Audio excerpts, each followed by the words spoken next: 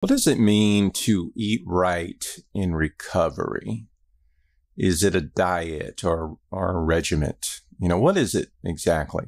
I mean, the fact is, I guess with any nutritional revelation, one has about themselves, the typical saying, I need to lose some weight. I need to stop eating fast food.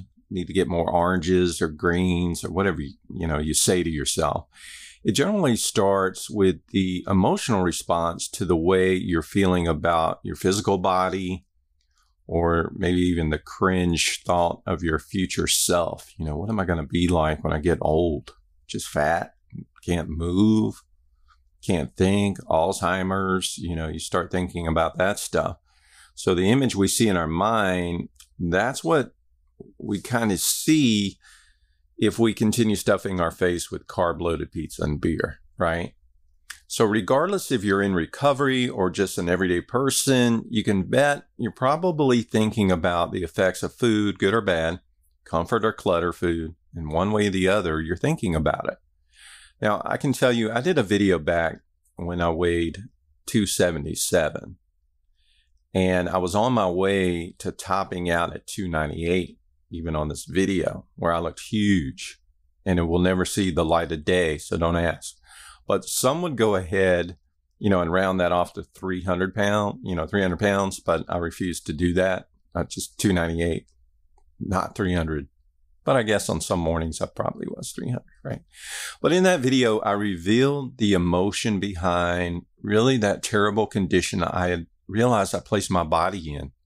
Now, granted, this was from drinking and total lack of care for the foods I shoved down my throat, right, during the said drinking.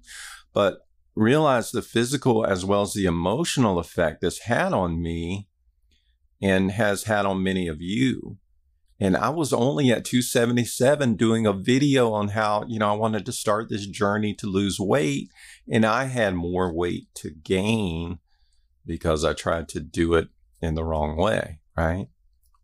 Now, what's funny is you have to realize this. I played the Scarecrow in my high school's production of The Wiz. And yeah, I said The Wiz, not The Wizard of Oz. So I played Michael Jackson's role. I was 6'1" and 119 pounds. So I guess I was typecast. There was only one other guy I was up against. I think his name was Steve. He was almost 7 foot. And I thought he was going to get the role. But anyway, my neck was so long in high school, they dubbed me E.T. sometimes. I mean, not in a mocking, bully way, but it was just kind of funny. I thought I was cuter than E.T., but at 298, I probably could have revisited that musical, but now I would probably play the cowardly chubby lion, because I had the body for it, not the Scarecrow.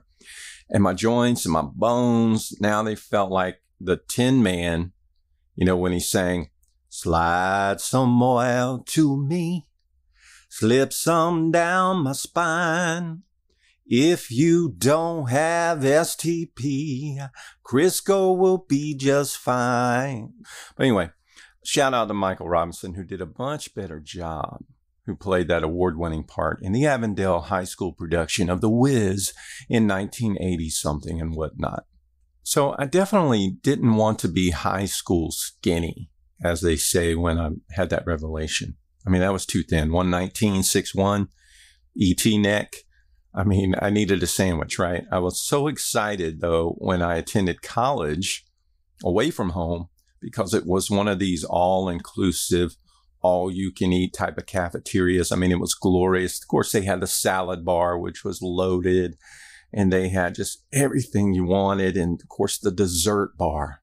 The dessert bar was awesome. So I gained 35 pounds in like half a year, 6 months, right? And I was ecstatic. That was great. Got some meat on my bones. Only if I knew what was in store for G, right? But how do you make the change? And more importantly, how do you defend yourself against the emotional attack of overanalyzing how you got here? That's really what gets you, right? And you're thinking, how in the world did I get to 300 pounds?